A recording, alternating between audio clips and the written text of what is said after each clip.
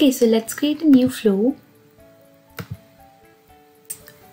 In today's use case, customer want to delete hundreds of contacts, but the problem he's facing is if his contact is related to one or many cases, then he gets this error. Let me show you what error it is. So in today's example, this contact Acme INC1 from flow is connected to two cases. So if the customer deletes this contact,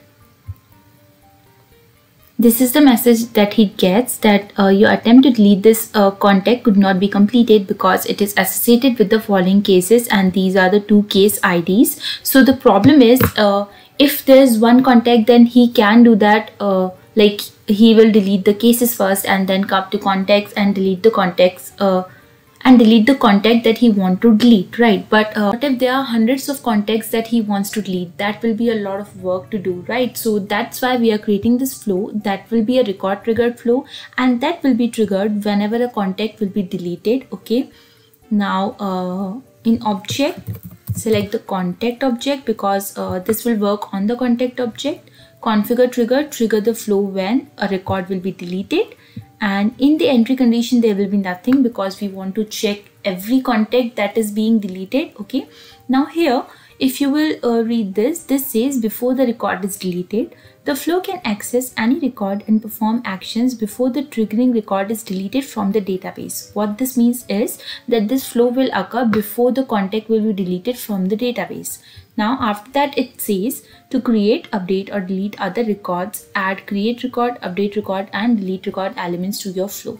So basically this flow will occur before the contact will be deleted from the database. So if we want to add something else, or if you want to update some other records, delete some other records before this contact record will be deleted, then we can add these elements as well.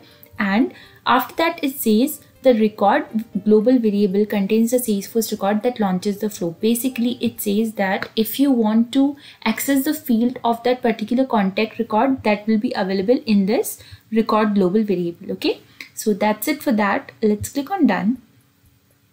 Now what we want to do is we want to delete all the related cases before the contact will be deleted, so there will be no error and the contact will be deleted successfully. So for that, what we'll do is we will first get all the cases related to this contact. Okay, get cases related to contact, object is case, and the condition will be where contact ID equals to record.id.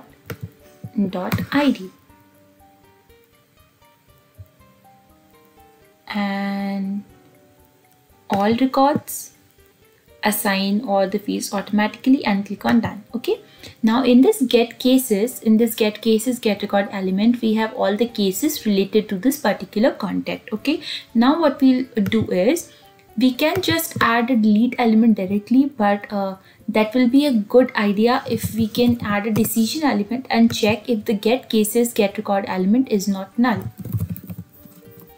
Check the get cases element, because if that is null, then what is the need of the delete record element, right?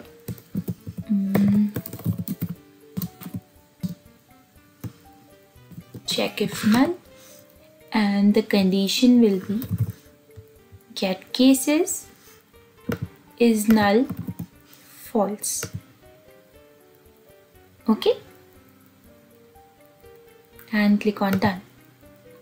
So if if get cases is null equals to false, which means it will come here, we will add a delete element, delete record element, and we will delete all the cases that we have in the get cases element. Okay, delete the cases. So here we don't have to do anything, we just have to use the ID stored in the record variable, and here we will just add the get record element that we have. Okay, in this get record element we already have all the cases that we want to delete, and let's just click on done. And that is it, your flow is done. Now what will happen is whenever a user will click on the delete button of any contact record, it will come to this flow.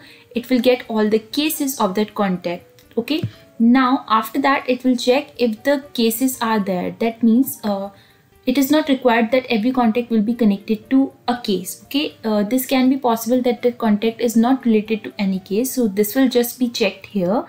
If the contact is related to the case, that means the get cases will not be null. If the get cases is not null, then it will come here and it will delete all the get cases like that. Okay, and that is it, the flow will end. After that the contact will be deleted from the database. Okay, now let's just save it and check if it is working fine. Delete related cases contacts. Save and activate. Okay, now we just need to check if the error still occurs when we try to delete the Acme INC1.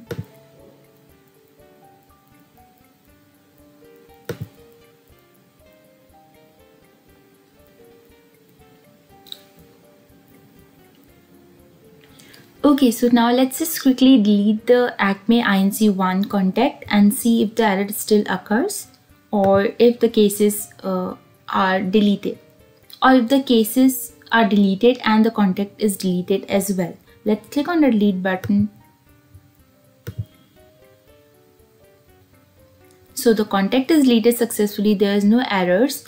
And now let's go to cases and check if the case 1 and 2 is deleted as well.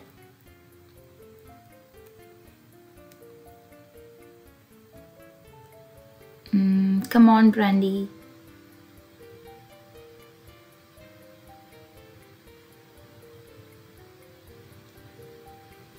Yeah, so the cases are already deleted. That means our flow is working absolutely fine. Okay? So with that, the error will not be, the user will not have to delete those cases manually and then come back to contact and delete the contact manually. So that was today's example. I hope you found this useful. With this, you can easily achieve the before deletion process, like if before deleting the contact you want to send an email, if before deleting the contact you want to update something, or you want to delete something else, like we did here, we delete all the cases related to the contact. You can do that. That's it for today. I hope you found this useful. I'll see you super soon in my next video. Till then, bye bye, take care and keep learning.